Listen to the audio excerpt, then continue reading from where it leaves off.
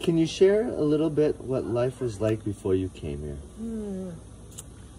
I've been in a tremendous transition phase with a lot of fear, a lot of overwhelm, to where it was starting to also impact me physically.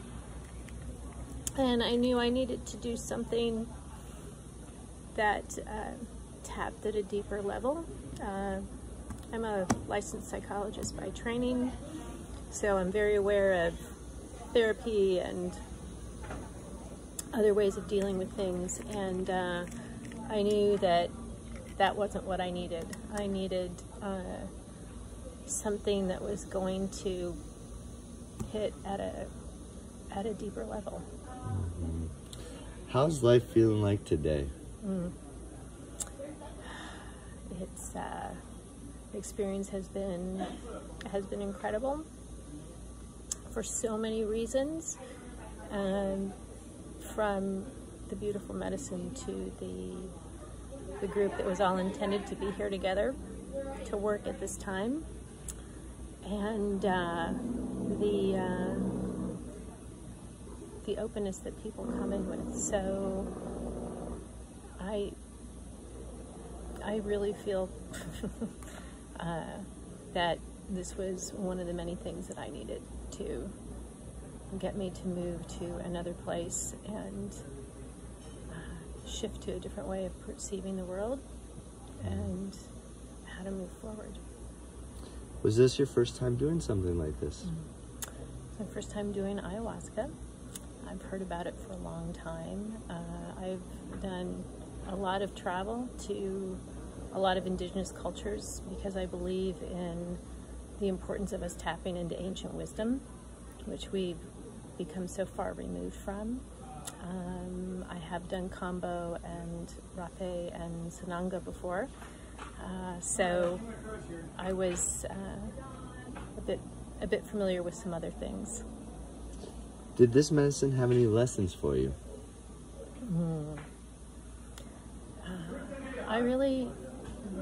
This time for me here was really about me needing to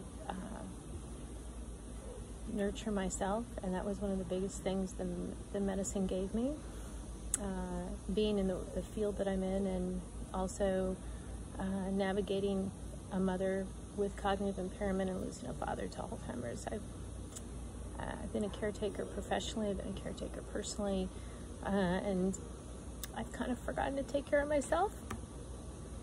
So it was a lot of self-nurturance and reminding me of all of that. Do you feel like this experience has changed you? Absolutely, absolutely. You know, it's a powerful journey, and it's also up to the individual though to step into it and embrace it, and you know, use it as a stepping stone to continue the work from here.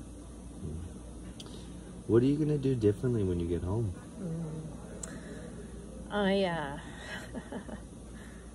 Prior to coming here, part of my dieta was really moving away from a lot of the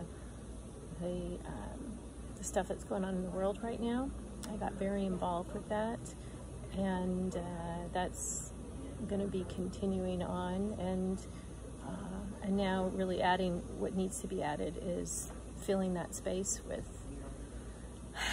with joy, with a sense of interest in things again, and looking at, you know, what those different pieces are. And you know, the big thing is spending time with my mom, doing things that we enjoy, and not letting the moment of now pass me by, because I've been doing that. What would you tell someone who's on the fence about doing something like this?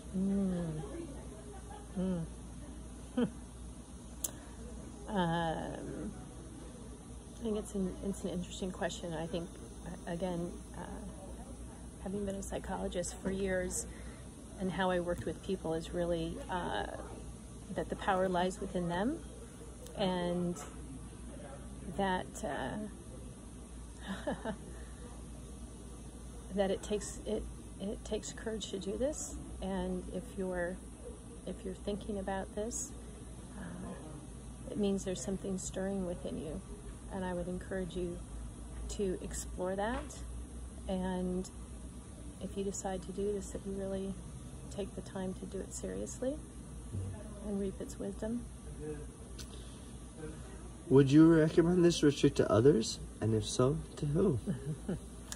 Absolutely. I think that I actually found this retreat through a friend of mine who was here in June, who I never would have thought would have done something like this, but someone who thoroughly vets. And I think that there's a lot of retreats like this out there in terms of its, the popularity of these, and some of the many things that stood apart for me and other people who are here with me and my friend is the impeccability, integrity with which they take the whole process, and the seriousness of the screening, and really having conversations with people about what this is involved with. And you definitely know that you're in a safe space, a place that you're being taken care of. It's a nurturing, wonderful environment with an incredible group of staff and medicine healers. So know that you will be in very good hands if you choose here.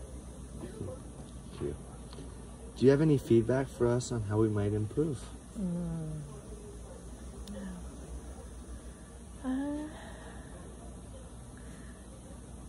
About the only thing I can think of is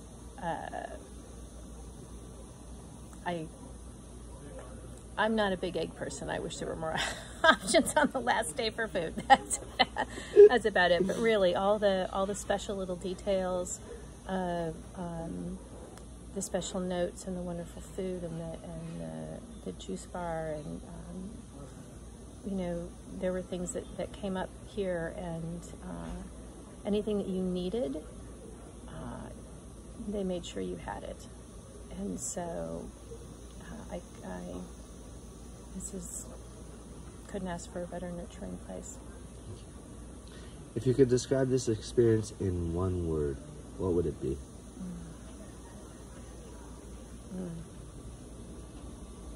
Probably transformational. Thank you so much. Mm-hmm.